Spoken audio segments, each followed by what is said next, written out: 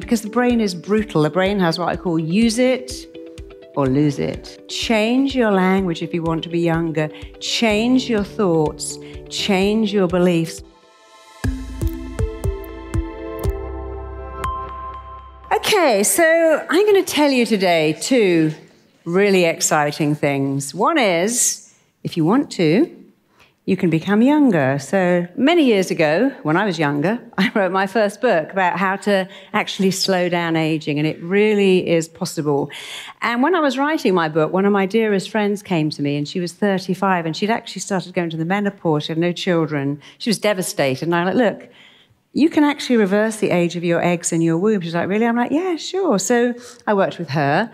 And she had a baby, which was amazing. And then she did go back in the menopause, but many years later. And she was fine because she had her family. So when I was writing my first book many years ago, I met this amazing woman called Ellen Langer. And she had done this really cool experiment. I'm going to share it with you. So she took a group of men, all men of 75. And this was in 1979. I met her many years later.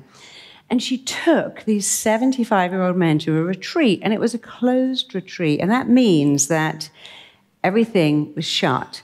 And it looked as if it was from 1959. So all the music that was piped in was from 1959. All the magazines and every newsreel and every paper and every program was from 1979. 59. And it was furnished to be 1959. And it was an experiment. Before they went in, they tested their age. So this is what you can do if you want to be younger. Changing your thoughts and beliefs can make you younger, can make you live longer, can make you look and feel better, can give you a great memory into your 90s and beyond, and it can keep you fit and active and healthy. And I'm not going to tell you, I'm going to show you, because I'm a great believer that you believe it when you see it. So you see there it says they tested their biological age. No point. Your chronological age means you're 75. That is so unimportant. Your birth certificate age, throw it away. Never refer to it again. It doesn't mean a thing because we age on our own timetable. So you have an age, maybe, let's say someone here was 40. That's your age of your birth certificate. If you're a runner, then your age of your organs is very different. A runner of 40 will have a heart and lungs of 30, but knees of 50. And if they run in the sun, skin of 52. So your biological age is completely different, and you can change it. And the thing that changes it is your psychological age, the age you feel. I'll tell you more about that in a minute. So they did all these tests, their hearing, their vision, their grip, even the length of their fingers, and their blood and their hormones and all these things. And after a week of pretending, it was 20 years earlier, pretending it was 1959, not 1979, they all, every single one of them, reversed their age by a minimum of 7 years, because they did all these tests again, and they were like, wow, these guys are 7 to 10 years younger. Of course, people said, yeah, but it's because they had a holiday for a week. So she has to have a control group. Sorry, I'm just getting used to that. And the control group also went on holiday for a week to the same place, but they had normal furniture. It was 1979. They actually got older. I guess they didn't like that modern music, but they didn't reverse their aging at all. Anyway, the BBC said, wow, this is so cool. So the BBC in 2010 said, we're going to recreate this, but even better. So they made a closed retreat, and they made it 35 years earlier. So they took a group of men and women. It wasn't just men. And they were between the age of 78 and 88, and they took them to a closed retreat. It was 2010. But it all looked like it was 1975. The music was from 1975. The TV shows were from 1975. They have to wear badges of themselves from 1975. And every magazine was from 1975. And they found what was extraordinary is that one of them went in on sticks. One of them could practically not walk. And the same thing happened within a week. They had all reversed their aging by 12 years. That's more than a year a day. And they asked one of them in particular, what did you do to reverse your aging? Because the one who was in there on crutches was actually running around the garden. There was a woman called Sylvia Sims, and she said, to this day, she now goes to old people's homes and teaches them something, which is you can get older. You do not have to get old. And he said, I forgot to be old. I slipped back into that world of 35 years ago. I forgot I was 88. He'd been really depressed. There was another guy there called Lionel Blair. He was actually tap dancing on stage. So this was a great thing to do, because what you have to understand about aging is it cannot be defined. No one has ever been able to define aging. There are tribes, there are groups. There's an island in Greece where they have some of the longest living people in the world. They all have some stuff in common, which I'll share with you. But actually, what we think of aging, do you know what it is? It is massive disuse of the body, followed by massive disuse of the brain, because the brain is brutal. The brain has what I call use it or lose it. And if you use it, you don't lose it. And if you don't use it, you do lose it. So once the BBC had done this test, and it was so amazing, they said, well, let's do more tests. So they took a group of people, volunteers off the street, and they said, walk into a room and just make sentences of these words. They had a few more words too. So they went into the room, they filmed them walking in, and they got a pen, and they made a sentence with wise, fragile, sentimental, obedient. When they filmed them leaving, they said it was so odd, they were walking 20% slower. They really thought they were fragile. And they were walking like they'd got old. And then, of course, they took another group in the room, and they said, make sentences out of these words.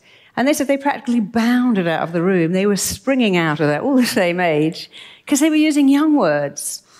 And the words you use have an actual effect on your body.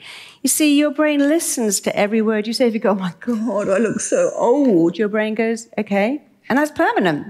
But if you go, oh, I look a little tired, I look a little dehydrated, I look a little stressed, your brain goes, yeah, but tomorrow you won't. Because some words are permanent and some words are not. So don't ever go, I'm so old, I'm too old, I look old, I can't do that at my age. I hear people going, oh, I forgot the milk, it's my age. It's like, really? Because my kid comes home from school every week without her swimming trunks and then her lunch, and then she's forgotten her PE kit, and I never go, what's your age? You're just so old. And you only have to hang out in a children's cloakroom to see how much they forget stuff. But we don't go, it's their age. Or people go, oh, I need my sleep at night. I'm like, my 4-year-old needed her sleep when she was 4, but I never added to it. It's her age. Actually, it kind of was her age. But as people get older, I forgot because my age. I look old because I'm old. My knees hurt because I'm old. You've got to start disregarding your age. If you want to age incredibly well, never mention your age. Don't refer to it because it doesn't matter. So here's the next. You see, this is what aging is. It's an expectation that you live up to. You know, you can go to old people's home and see people sitting with their remote control, clicking through the TV shows, getting older. Because when hope dies, old age runs to meet you. But people who don't do that, who still work, you know, professors of 90 have the same brain neurons as professors of 30, because they use their brain all the time. So you want to age well, have a different expectation of what aging is. Scientists know that you can boost your immune system just by thinking differently, which is exactly what those people did with the BBC test. They thought they were younger. Meditation can make you, I promise, 15 years younger. Don't believe me? Go and ask Emily. She'll tell you. Because you can't stop. Yeah, she's really 62, but that's a secret. And I'm really 82. But we don't ever discuss our age. Here's the third thing that BBC did, which I love. They took some people and said, we're going to pretend you're fighter pilots. So they put on the overalls, they put on the goggles, and they put them in Harrier jump jet flight simulators. And they tested their eyesight, and then they had to pretend they were flying a fighter plane. And they said what was so weird is that their sight improved in a way that is physically not possible. And actually their sight didn't get better, but their brain believed they were fighter pilots, and their brain started to work so hard to make them see better, and they saw better. So how cool is that, that if you think you're a pilot, your brain starts to change your eyesight? And these are all documented. They're all in my book. You can go online. None of this is made up. And you might even know this next test. I'll tell you one more. The Rainbow Children's Hospital in Cleveland in Ohio was showing these very sick kids on the ward a puppet show. And they had a policeman puppet, and he was here, and in this hand were the germ puppets. And the policeman puppet came along, and he defeated all the germs. Already beat them up, but you could do that. That was like 10 years ago. So this policeman came along, and he fought all the germs, and he defeated the germs, and all the kids laughed. And then they said, okay, close your eyes. I want you to imagine this puppet show is going on in your body. So they closed their eyes and they imagined it. And then they took saliva swabs, and they said, incredibly, they are making so much immunoglobulin, which is a protein that fights the virus, that their body actually believes this virus is there, and their mind is making a protein to kill it. So every thought you think has a physical reaction in your body, and you can do so much about aging. So I'm going to tell you about my favorite thing, which is something called neurobics. Neurobics makes your brain younger. And I just told you about the brain being brutally. See, what the brain loves is newness. Anyone here with kids, they start to crayon, and then they get up and go over here and look at a movie, and then they go over there and crayon a bit more, and then they go and get juice, then they put on the TV, and they do new stuff all the time. They don't sit still. And as we get older, some of us sit still for too long. And so what the brain likes is newness. And neurobics just means doing something new. So here's what neurobics means. When you clean your teeth, you want to clean your teeth with the wrong hand. You want to put your, it's very good to do this with high heels, put your leg behind you, close your eyes and clean your teeth like that. See, I can do it in stilettos because I practice. Not to go on stage here. I like neurobics.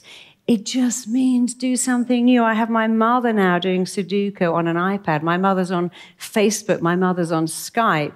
She's got a really young mind. My dad, who was a professor, he's had cancer 3 times. He's had 2 strokes. But his mind is so sharp because he has that use it. So if you want to have a really sharp memory into your 90s, you want to be sharp as a tack and remember stuff, you've got to do new stuff. And preferably new stuff that's young. So singing, dancing, laughing, having sex, that's not new, but keep doing a lot of that in new places if you can. But also do neurobics. And the other thing the brain loves, you see, neurobics means mental exercises that make a new brain pathway. So neurobics, just clean your teeth with the wrong hand. Then you make, that's a mental exercise that makes a new brain pathway. You make a bigger hippocampus, which gives you a better memory and stronger brain power. And when you meet people like, well, you won't meet them, but people like Titian, the painter, Rubinstein, the composer, most artists live until their 90s and beyond. I went to somebody called Molly Parkin's 80th birthday, and she was telling everyone that she just had sex in a cupboard with a surfer on holiday. She's a great person. My daughter said, I can't believe she's the same age as my grandmother. She does all these crazy things. But she's a great character. She drank and smoked and was a terrible alcoholic, and yet her passion for painting and always doing new stuff has given her an incredibly young brain. So this is, I'm not even going to say this word, but there's something called wrong hand activity, and it's so easy. It just means reach for your remote control with the wrong hand.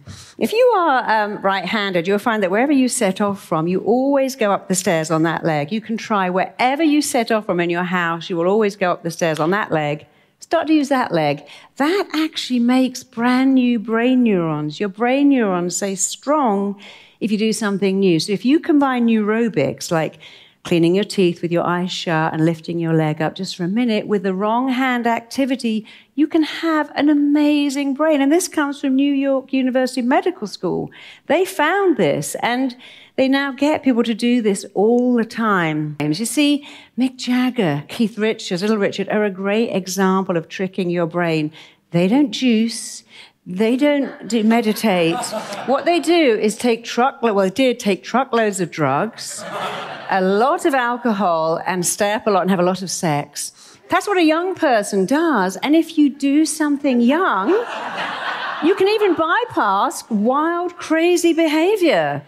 So, you know, Mick Jagger, I mean, I've got a lot of clients who are rock stars. Some of them old, you know, they never dress old. They never use old words. They don't go, oh, this is so groovy. They say something much more relevant. They don't talk about boogieing. We're going for a boogie. Because they don't live in that world. They live in now.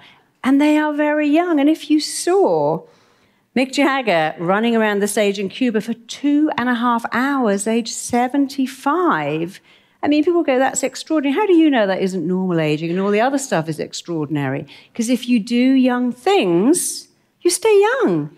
And, you know, it's great to juice and meditate, but if you do all that stuff feeling very stressed, it has less of an effect. But if you think young thoughts and do that, you see, you don't grow older till you stop growing, and then you get old. And the Stones will probably keep going until they drop dead, and why wouldn't they? So, you see, I'm going to tell you something else here now, because you really got to learn to trick your brain. If you don't trick your brain, believe you me, your brain is going to trick you. So rockers trick their brain. Musicians trick their brain. Pianists, musicians, painters, artists trick their brain.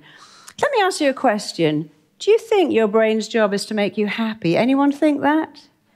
Because if you do, you're going to be really unhappy. Your brain has one job to do. Its job is to make you survive on the planet.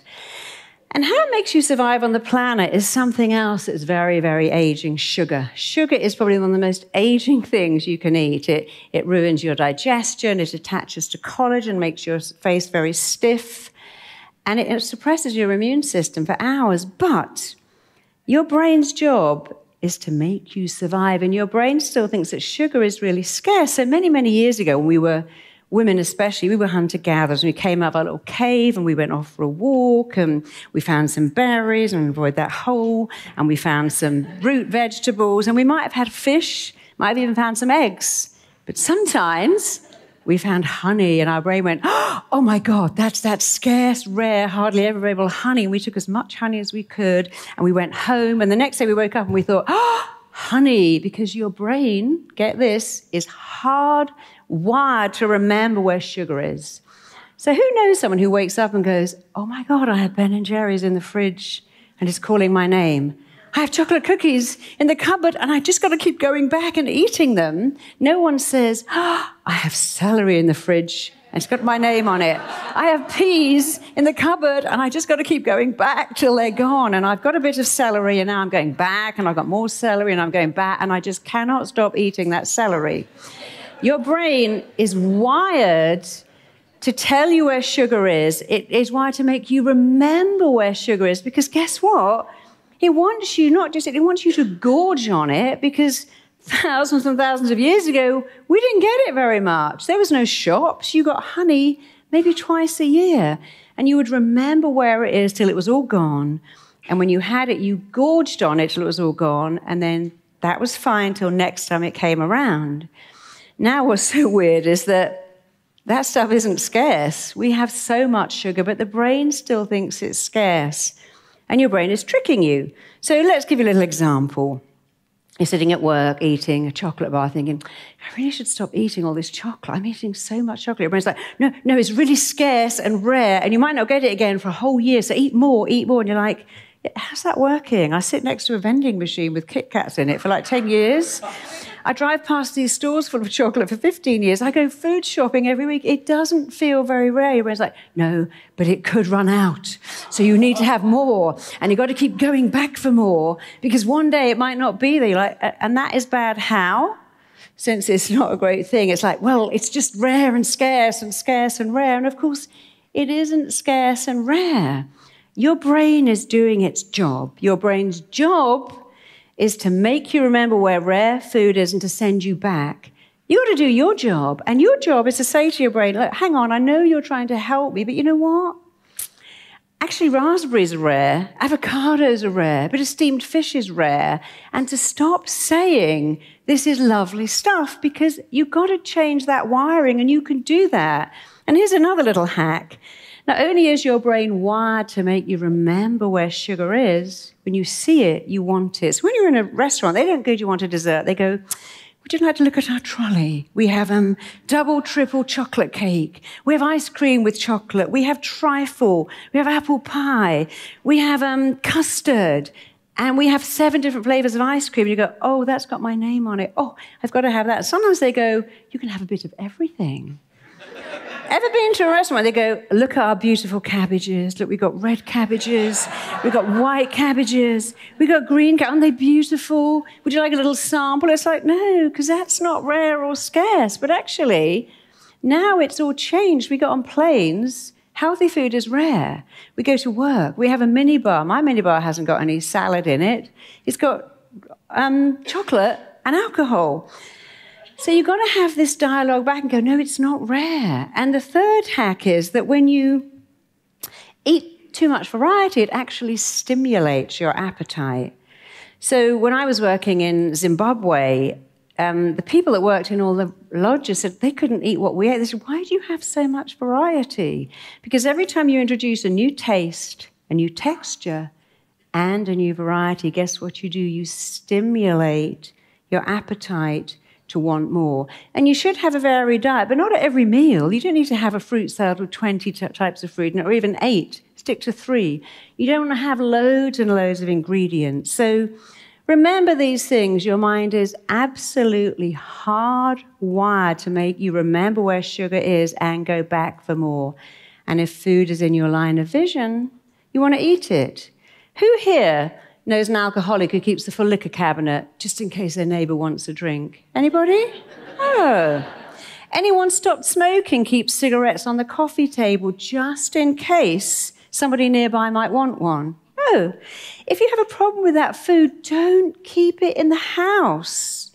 And if you have to keep it in the house, put it in boxes where you can't see it. Not when you open the fridge, there's that chocolate chunk cheesecake, because your brain is still going, oh, double chocolate, triple chocolate with sugar. Yay, that's amazing. But your body's going, oh no, all that chocolate with actual chemicals and preservatives and emulsifier, that's not a treat. And when people say you need a little treat, when I had cancer, I was waiting for this diagnosis, and they kept saying, you need a treat. They kept bringing me cakes and chocolates and chocolate drinks. I'm like, yeah, I do need a treat, but I don't really want to poison myself because that's poison. So if you want to age better, all you have to do is change your thinking. And I'm going to do one thing for 1 minute, and then I'm going to come off the stage. So I'm just going to show you how when you change one thing in your brain, changes everything. So put your fingers about 1.5 inches apart. I'm going to do this really quickly, so not too close together. And all I want you to do is to believe you have 2 magnets on your fingertips. Opposite magnets attract. Bring them a bit closer together. And I want you to imagine you have opposite magnets that are pulling your fingers together, pulling them. As you look through your fingers, that opposite polar magnet is pulling your hands together until they meet and touch. Okay? And because you're thinking about a magnet, your mind is creating a magnetic field that's pulling your fingers together. Now pull them apart. Do exactly the same. Keep them quite close together. I want you to imagine you have magnets of the same polarity, the same repels. This time your fingers cannot touch. They have to do that. They have to go past, over, around. So same polarity as your fingers. As you push them together, that magnetic force pushes them past each other. They cannot, will not touch, but they have to go past because you changed one word. Same polarity repels, opposite polarity attracts. Change your language if you want to be younger. Change your thoughts. Change your beliefs. Check out my next video here. Anyone notice that as that day comes around, they're sick? Because here's how the mind works. You say, oh my God, I volunteered to chair that meeting. I must have been out of my mind. I'd die if I've got to go on stage. I don't want to do that. And your brain's like, leave that with me. Now next Wednesday.